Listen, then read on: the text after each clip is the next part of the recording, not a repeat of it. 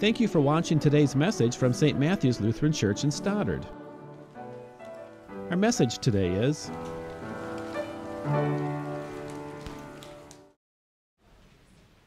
Rejoice in the Lord always. I will say it again, rejoice.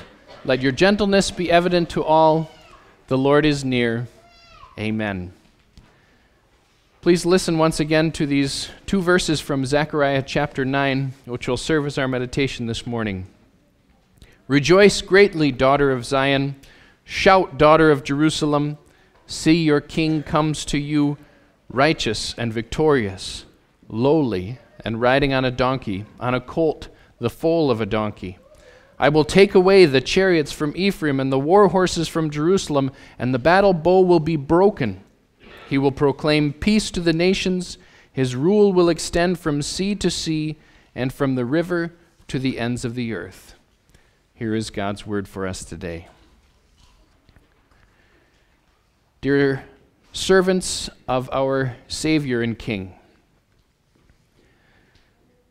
every spring in Jerusalem, crowds of people would head to the city for this big celebration of the Passover. It was one of the highest points of their year, and everyone was supposed to go to the great city of Jerusalem to celebrate. Imagine what that trip was like for them, especially those last few steps that they passed with Jesus on that Palm Sunday day.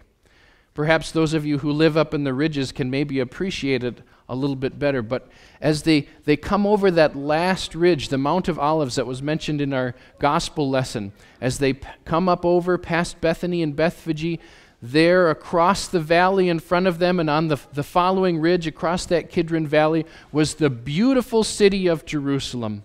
And on that eastern side of Jerusalem as they walked towards it was this beautiful wall, and on top of that wall was the gorgeous temple of the Lord, their destination. And undoubtedly those last few steps across the Kidron Valley and up into the city of Jerusalem were the most joyful ones of their trip. Not only were they near their destination, not only was their journey about to come to an end, but the purpose for which they had traveled so far was standing there staring them in the face. And as those Jewish people would make those final steps up into Jerusalem, they would often sing psalms, many of those psalms of ascent we have recorded for us in the book of Psalms. But on that special day, they sang a psalm in particular, Hosanna to the Son of David. Blessed is he who comes in the name of the Lord. Hosanna in the highest. The hills around Jerusalem were ringing with their shouts of joy and praise to God. They waved palm branches and placed their cloaks on the road in front of this prophet from Nazareth, riding on a donkey. In our gospel lesson this morning, Matthew made it clear that Jesus' entry into Jerusalem was the fulfillment of prophecy from the Old Testament. He said it would happen exactly this way. Zechariah had prophesied that he would come riding into Jerusalem on a donkey. But as we read the rest of the prophecy, it's very clear that the people who were there singing praises to Jesus were also fulfilling this prophecy from Zechariah. They shout in praise to God in the highest when they see their Savior coming. Zechariah's prophecy is not just for the people of Jerusalem 2,000 years ago. His prophecy is for us today too, all the servants of the Lord. He tells us all that when we see our Savior coming and when we look ahead to his coming again, we are to rejoice and shout in praise to God, glorifying the King of Kings. But this prophet from Nazareth in Galilee sure doesn't look much like a King of Kings. I mean, after all, he's riding on a donkey. It's not a war horse or some powerful steed. There's no great army with him. He doesn't have scores of servants to attend to his every need. I mean, the people that are following him, the ones that came from Galilee, were a couple of fishermen, a tax collector, some women who very generously took care of Jesus' needs. And the people who were there in the crowd around him singing his praises, they weren't the religious elite. They weren't the well-known and the famous in the city of Jerusalem. They were peasants. They were religious pilgrims who had come to Jerusalem for the festival. There really isn't anything that's all that glorious and exalted about this procession going into Jerusalem except for these wonderful words that they sing. Hosanna to the Son of David. Blessed is he who comes in the name of the Lord. Hosanna in the highest.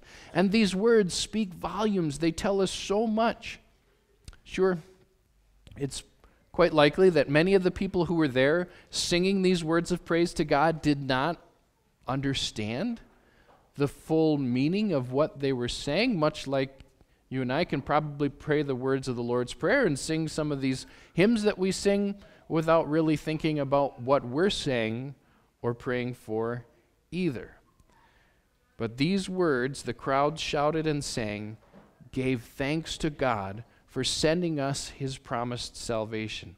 They called Jesus the Son of David, the one that the Almighty God had promised to King David way back in the Old Testament, that he would have a son, that God would raise up for him a son who would sit on his throne and rule over God's kingdom and extend its borders to the ends of the earth, and who would reign on that throne forever and ever. Sure, Solomon was a pretty good king for much of his life and reigned in a great and glorious way, but he did not reign forever. He was not the fulfillment of God's promise to Solomon. Israel knew that there was one more king descended from David's line who was going to come and reign over God's people and establish his throne forever and ever.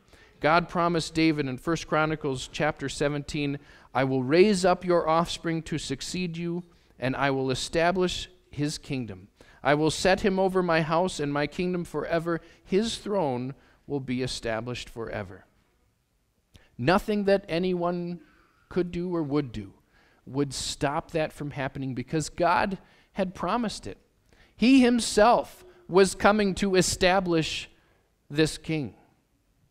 And he says so in our lesson from Zechariah 9, too. He says, I will take away the chariots from Ephraim and the war horses from Jerusalem, and his rule will extend from sea to sea, from the river to the ends of the earth. The people were right to give praise to God with such exalted words, even though likely none of them fully understood the meaning of what they were saying.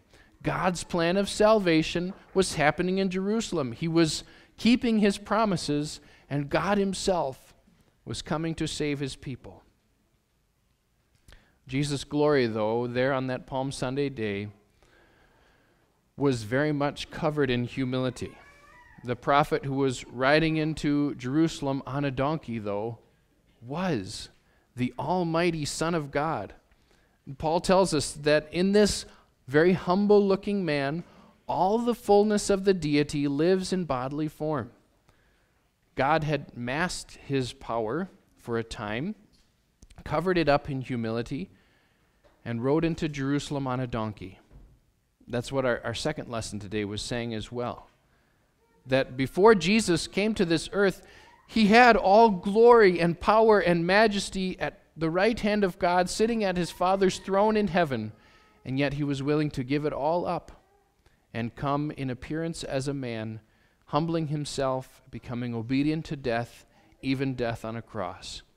For a time, he was humble and lowly. He looked like he was even powerless to help himself. But don't you be fooled. Don't be fooled by the show of humility and weakness as we follow our Savior to the cross. Remember, this is how God works.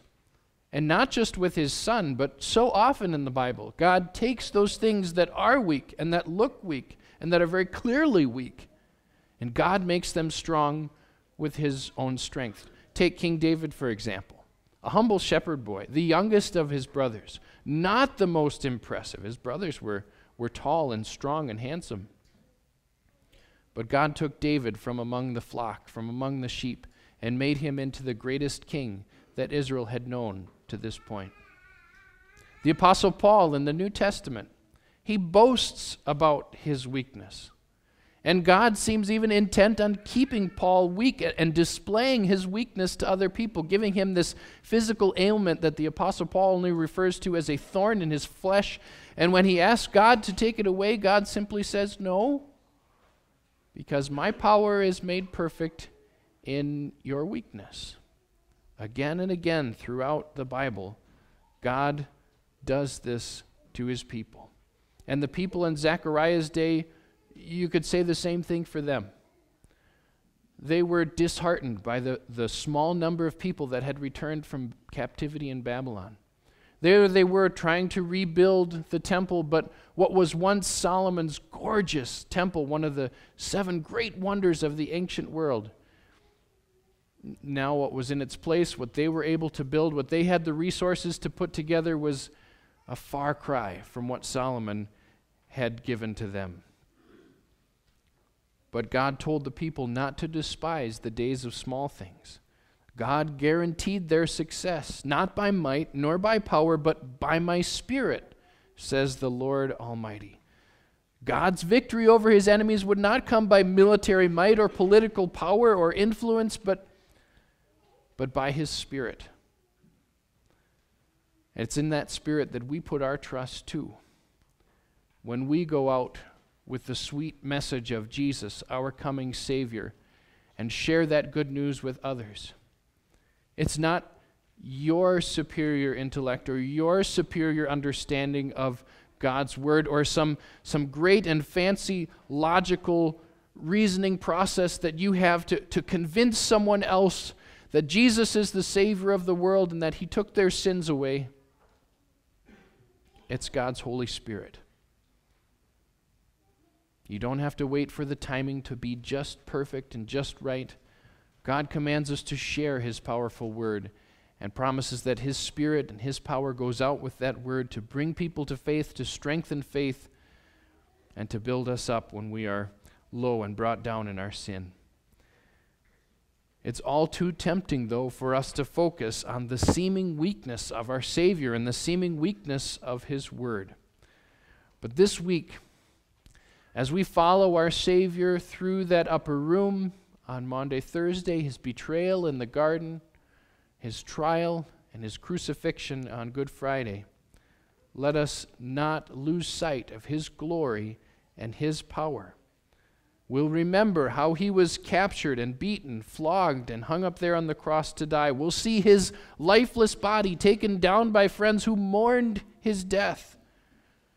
But don't be fooled. Don't be fooled by the humility. Don't think for a second that he was ever losing.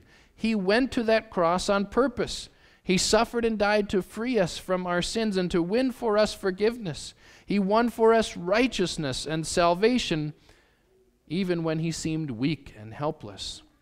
His death was our victory. He rescued and saved us. He accomplished everything that he came to do when he looked the most beaten. Jesus wasn't the loser of Holy Week. He's the winner of God's entire plan of salvation for all eternity. He comes as our victorious King, Zechariah tells us in these verses. He crushed the devil there in Jerusalem and destroyed his power forever. Sure, the devil is still around and he can still trip us up and cause us to fall.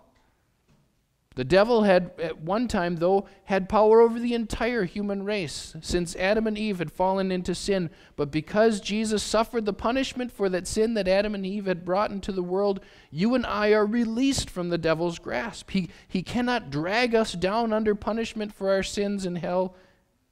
Jesus has taken away your sins and even given you the power with his word to defend yourself from the devil's evil attacks. Knowing that your enemy is too broken to ever rise again gives us the encouragement that we need to continue fighting even when we fail and fall down in our sin. The devil cannot overpower us. He does not have the upper hand any longer. As Luther said, he can harm us none. He's judged. The deed is done. No matter what evil the devil tries to send your way, whether it's the loss of a loved one, the loss of a job, family hardships, sickness, whatever it is you might be facing, The devil cannot overpower you. He cannot take away your faith, even if he takes away everything else. Goods, fame, child, and wife, Luther says. You still have not lost anything because God won the victory for you and gave you eternal life through Jesus' sacrifice for you on the cross. The reason Jesus gave up his heavenly glory and came to this earth humbly, riding into Jerusalem on a donkey, was because he came for us. He came to be one of us, to live perfectly under the law like we were supposed to do. He came humbly as a human being so that God could punish sin in a human being and the rest of us could go scot-free. He could have come in power.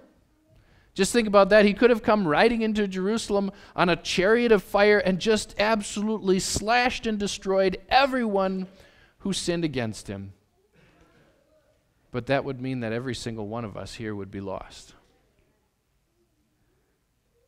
It was for you and for me, and because of you and me, and because of our sin, that Jesus came not with might or power, but in peace and humility. In those days, a king might come riding into his city like Jesus rode into Jerusalem. Perhaps after a great military victory, the king and his soldiers would come riding in, scattering the spoils of war that they had won, gifts of peace to celebrate the peace that king had established by his military victory. Much the same way that maybe firefighters toss candy to the children during a parade during the summer. The king shared those spoils of war, the fruits of their victory, and tokens of their favor to celebrate the peace that was won. But the gifts that Jesus gives us are so much greater than any candies and trinkets handed out at parades, greater than any gifts or spoils of war that a king would toss out to the peasants and share with his people. Jesus' gifts show his glory as the Son of God, and he hands to us the spoils of peace from his victory over sin and death. He gives us righteousness and salvation, gifts beyond value that will bless us for all eternity and demonstrate his love for us. And for those gifts, we can't help but thank and praise him.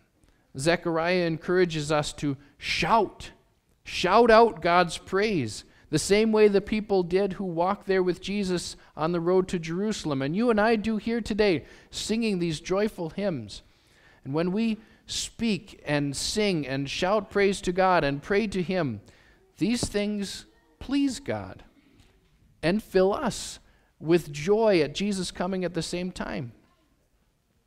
You know, I heard about a high school recently they're having some trouble at their basketball games because not just the players, but the fans in the stands were being very rude and saying crude things to the refs and to the opposing players. So the school board decided that they were going to have a silent game where no one was allowed to say anything. They could wave their hands, but that was all the noise that the crowd was allowed to make. Otherwise, it had to be completely quiet in there. Can you imagine how that would have kind of sucked the life out of a game? I would even have a hard time playing when you make a big basket and there's no noise whatsoever, just people waving their hands. When we're excited, we want to shout. We want to use our voices. We want to make noise. God has given you a voice to praise him, to make your joyful noise to him, to clap your hands and sing songs of joy and praise him for all he's done for you. And he even gives you a target with your voice and where you would give his praise. God, he says in our lesson that God's goal is to proclaim peace to the nations. The people who need to hear about the peace that Jesus has won for you are here and out there and all around the world. Let them hear what God has done for you. Praise the Lord with your voice. And often we can praise our Lord even louder with our actions than just with our words. As we think about our Savior's coming this week, let's remember that he promised also to come again. And there will be some similarities between his coming into Jerusalem and his coming on the last day. But on that last day, we will see him coming on the clouds of heaven. And yes, we will sing his praises and glorify him as we see him coming and taking us to be with him forever in heaven.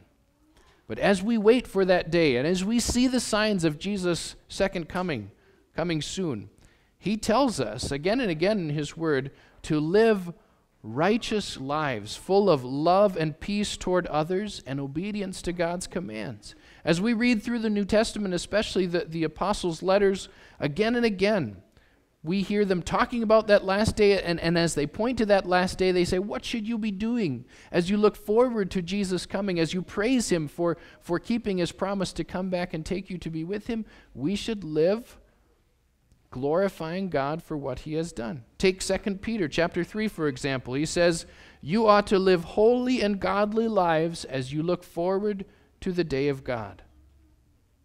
Our joy that he came to us in peace as our suffering Savior, combined with our joy of anticipating his coming again in power on the last day, cause us to rejoice and praise God and live holy and godly lives at peace with others in thanks to our King. So let us keep our eyes focused on that day of Jesus coming again. And as we see our Savior coming, shout in praise for the one who has come to save us, just as the people of Jerusalem did. Not just one day of our lives, but every day of our lives. And then when we see him, we will go to be with him in perfect happiness and holiness, to praise his name and thank him forever. Amen. Please stand.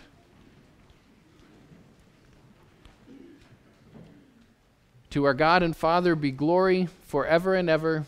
Amen. Thank you for watching today's message from St. Matthew's Lutheran Church in Stoddard. Join us for worship at the following times. Like us on Facebook, or visit our website for audio and video sermons, or to find out more about our congregation. God bless your week in the Lord.